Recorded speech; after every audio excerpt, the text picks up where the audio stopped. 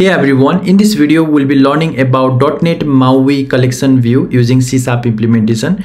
Here we'll be using Community Toolkit markup plugin for our implementation. Please don't forget to add that plugin before we get started. So here we'll be having two items. You can arrange it with image 2 over here using the grid, and you can redesign the UI as of your own using the C# implementation. So let's get started with the video. So here we'll be adding the three plugins, that is our .NET MAUI Community Toolkit markup and .NET MAUI Core, as well as .NET MAUI Community Toolkit. So those three plugins, this and this, from the browse section of your Visual Studio for Windows as well as Mac. So then what we need to do is we need to add these two plugin implementation, that is Community Toolkit markup as well as Community Toolkit, and don't forget to use those namespaces. Then what we need to do is we need to now tell our application to start a new C# UI, that is a page. So we'll be creating a new UI page. First of all, we'll go to .NET MAUI community, .NET MAUI, and then we'll just create a content page C# page. Give it a name as collection view SAP UI. You can give as any name as you like. It depends upon you what you want. So here collection view SAP UI is the UI that gets started whenever the application start. You can just put this UI in our main page too. It depends upon your use cases. Let's get inside to the UI, that is our collection view SAP UI. So this is the basic SAP collection view SAP UI, which has a collection view, you can see, and we have attached the collection view with the list of strings, and which need to be visible.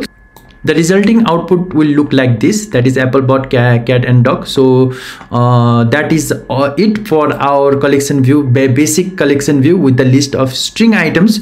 But this need to be reframed. You know that we need to add some images, we need to add some label text, and we have to redesign the UI, right? So this is not the use case as of now. So I'm just commenting this code, and I have already written some of the codes, and I'll let you know how it's done. So first of all, in order to create some complex UIs using the collection view, what we need to do is, like, we should just create one model class. Okay, so this model will have some name, location, or image path, or anything, okay, as you like how you really want to design the list of items to be.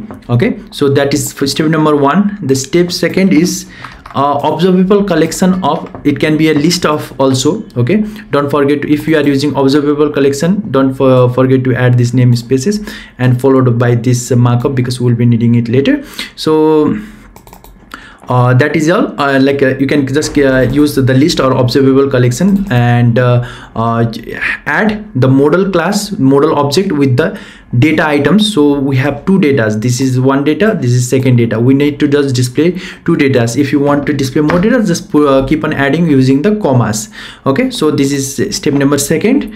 Then what we are going to do is, I have already written the code, that is it. So this is the only last thing that we need to do to implement a basic collection view with two or three objects.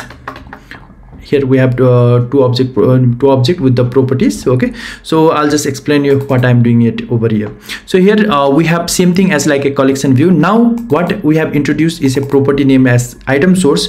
So there are as a U list. So there are two items. This is the first item, this is the second item. Okay, so what happens is, like, we are going to give the collection view with the item source.